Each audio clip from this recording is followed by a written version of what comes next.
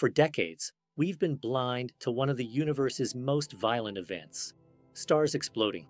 But now, we're watching it happen in real time. And what we're seeing is blowing our minds. Astronomers just captured something unprecedented. Two stellar explosions, called Novae, caught within days of eruption, in unprecedented detail. Using a technique so advanced, it's the same one that imaged the black hole at the center of our galaxy. Here's the mystery. What happens when a dead star steals material from its companion? A runaway nuclear reaction, an explosion. But until now, we could only guess what it looked like. The first nova, V1674 Herculis.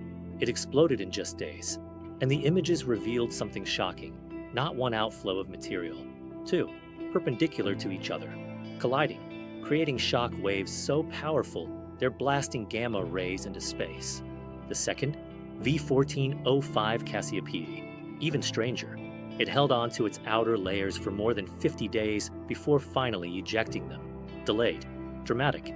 Then, when it finally released, new shocks, new gamma rays, new mysteries. These aren't simple explosions. They're complex, multi-stage events unfolding in real time.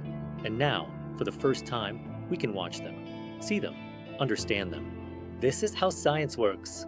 We observe, we discover, we're amazed. If you enjoyed this, don't forget to like and subscribe for more mind-blowing science.